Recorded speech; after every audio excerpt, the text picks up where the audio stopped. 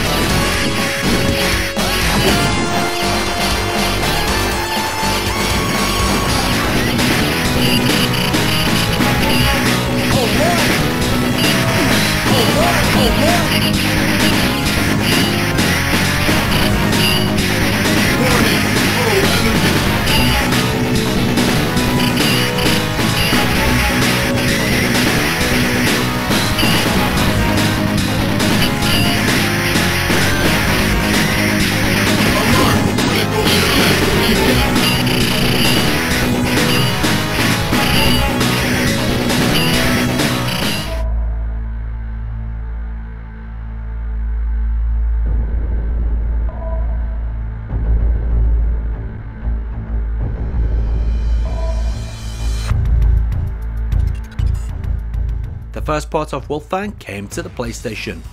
It was released by Xing, but actually developed by Tsuji Jimusho. Yeah, I've never heard of them either, but surprisingly, they actually did the PlayStation port of In the Hunt and the Saturn port of Marvel Superheroes. This PlayStation port came out on May 10th, 1996. At first, the game starts off with a dated CG intro and new ugly title screen that changes the 2 robots into bland CG models. Thankfully, going into the options, you can switch these back to the pixel art by selecting arcade mode. Talking of which, there are 2 modes in this port, arcade and PlayStation. The PlayStation mode features a number of small tweaks, including changes to enemy patterns and item appearances. A dash and double jump have also been added.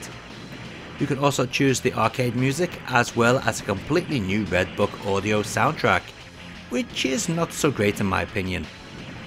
All of the briefings are now voiced too.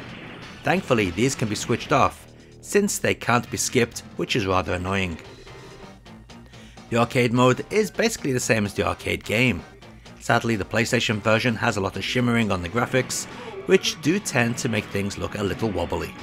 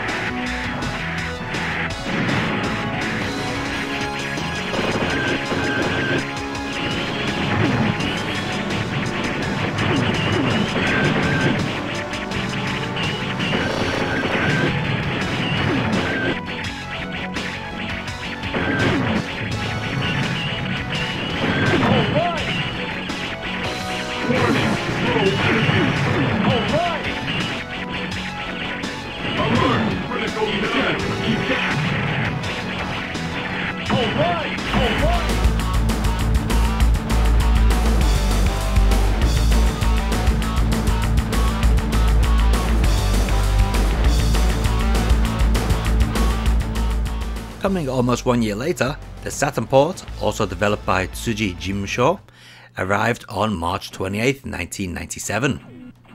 This version contains all the extras found in the PlayStation release, but now also includes an extra stage and more sound options.